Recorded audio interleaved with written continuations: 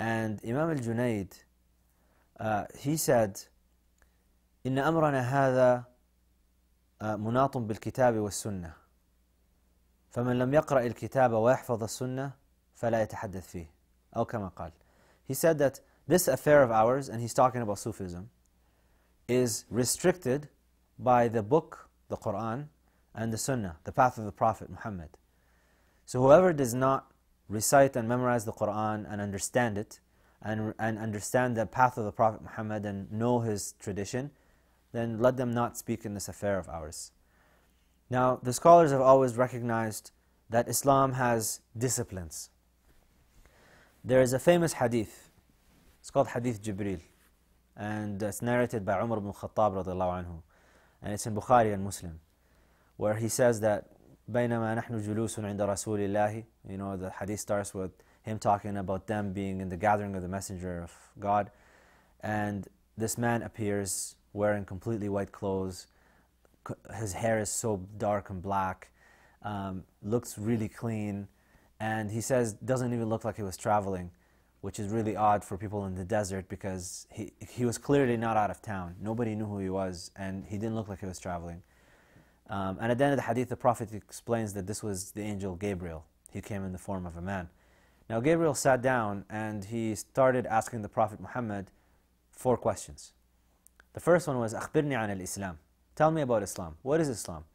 And he said, أن تؤمن أن تشهد أن لا إله إلا الله وأن محمد رسول الله, so that you bear witness that there is no God except for the one true God, and that Muhammad is his messenger, to fast, to pray the 5 daily prayers, to fast the month of Ramadan, to pay your zakat, your poor due, and to perform the pilgrimage to Mecca if you are able to do so. This package, Islam, as in this hadith how it's explained, this is what's called fiqh, jurisprudence, the science of jurisprudence. This is where you learn the rulings of how to pray, how to fast, how to pay your zakat, how to perform your pilgrimage. All of this falls under the rubric of jurisprudence, the rulings of Islam. Then he asked them, أخبرني عن الإيمان. Tell me about faith. What is faith? And he said, أن تؤمن بالله وملائكته وكتبه ورسله واليوم الآخر والقدر خيره وشره. That you believe, that's what faith is, that you believe in God and His angels and the revealed books, and the messengers, and in the day of judgment, the last day, and to believe in the divine destiny, good and bad of it, that it's all from God. That's faith. The scholars put this package, they package this together, and they say this falls under ilmul aqaid. This is the science of creed, theology, if you will. And that's where you have all of these different theological discussions between Muslim scholars. Then he asked them, أخبرني عن الإحسان. Tell me about excellence. Ihsan is excellence, doing something to the highest degree. And he said, أن تعبد الله كأنك تراه فإن لم تكن تراه فإنه يراك. That you worship God as if you see Him. And if you don't see Him, know that He sees you. That right there is what's called ilm al-tasawwuf. This is the science of Sufism. Now, when it comes to Sufism, what comes to people's minds usually is some people dancing around while listening to poetry and bouncing up and down.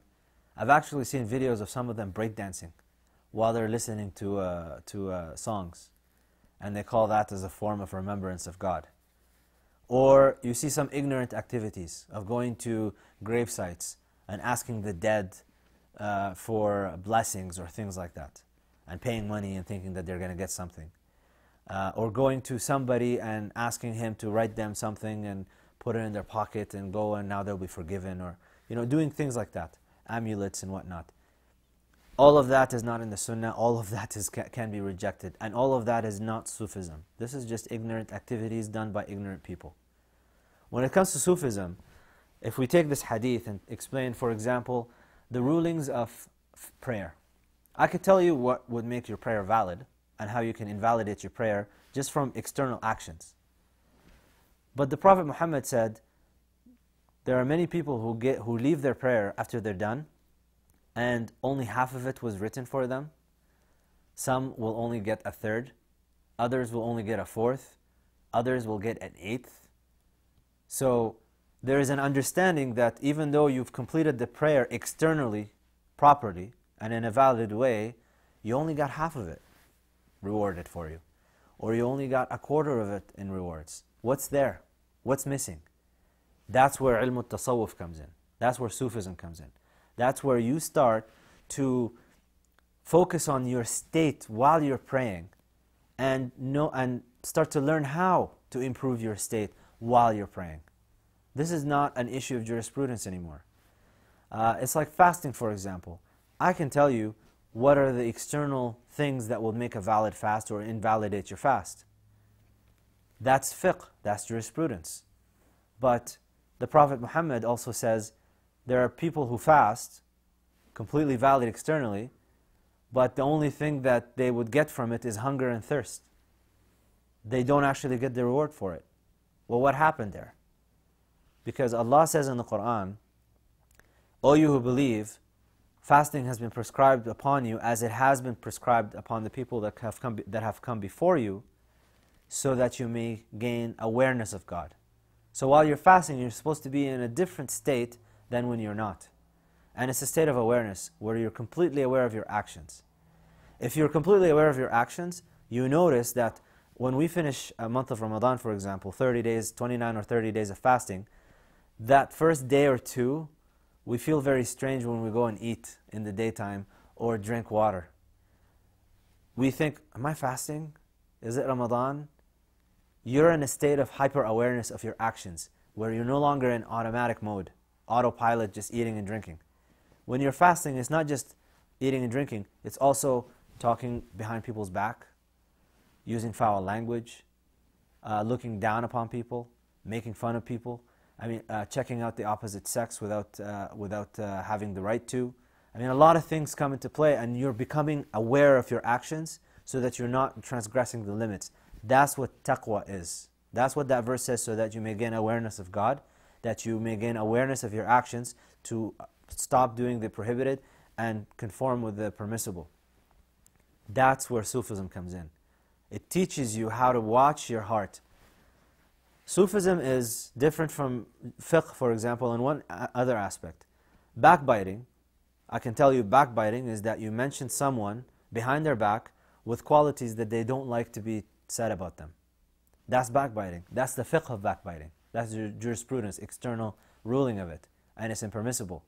But then you have someone like Imam al-Ghazali, for example, telling you that actually there is a higher level of this, which is backbiting of the heart, where you're not telling someone, it's your heart telling you when someone passes by something that they don't like about themselves. Is that externally impermissible? Well, no one can judge your internal state like that, but that affects your heart. That is not giving you a pure heart. And so Imam al-Ghazali, when it comes to this, he gives you a recipe of how you can clean your heart from these things. That's the science of Sufism. That's what Sufism is about. It's about getting into this state. Now, Imam Malik said, من تفقه ولم يتصوف فقد تزندق ومن تصوف ولم يتفقه فقد تفسق. What this means is whoever takes on jurisprudence, fiqh only, and they don't take Sufism, they will become a heretic. Because if you only do fiqh, you can find opinions and loopholes in the law all over the place, and if you don't have this state of awareness of God, you will think I'm perfectly within the legal system. I'm not breaking the law. I have this opinion and that opinion. I can explain this thing that way and that way. That's why he says you become a heretic.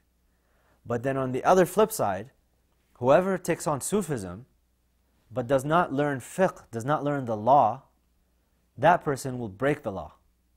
فَقَدْ تَفَسَّقْ. They will sin. So he says, وَمَنْ جَمَعَ بَيْنَهُمَا فَقَدْ تَحَقَّقْ. Whoever combines between the two of them has achieved the true reality of what Islam is about. Imam al-Shafi'i, his student, he said a beautiful line of poetry. He said, فَقِيهًا وَصُوفِيًّا فَكُنْ لَيْسَ وَاحِدًا فَإِنِّي وَحَقِّ اللَّهِ إِيَّاكَ أَنصَحُ فَهَذَا قَاسٍ لَمْ يَذُقْ قَلْبَهُ تُقًا وَهَذَا جَهُولٌ فَكَيْفَ يَصْلُحُ ذُو الْجَهْلِ. He said, a jurist, a man of law, or a Sufi, don't be one of them, only one of them. For by God, I'm giving you sincere advice. For the jurist is one whose heart is hard-hearted. His internal state is hard. And the Sufi, just the Sufi, is an ignoramus. They don't know the law. So how would you expect someone who doesn't know the law to be rectified? You need to get both of them together. And that's what really Sufism is about. It's not just about sitting together and singing nasheeds, singing Islamic songs and getting together and having coffee and just relaxing. And it's hard work. It is the greatest of jihads. When the Prophet Muhammad said in the hadith that when they're coming back from battle, he said, we've come back from the smaller jihad, the lesser jihad, to the greater jihad. That jihad, the scholars have always recognized to be jihadun nafs, the internal jihad. That I fight my own ego, my low desires, my low instincts, so that I can elevate and not debase myself, so that I can get to a higher station. And that's really what